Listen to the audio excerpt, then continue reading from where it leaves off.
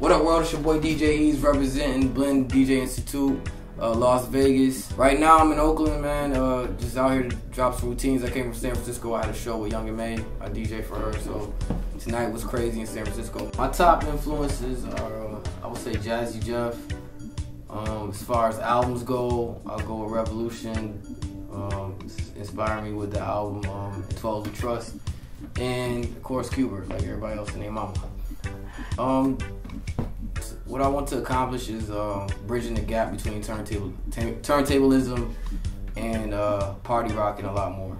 I think it's something that's been coming back for a while, and I just hope to see it more in clubs and everywhere else.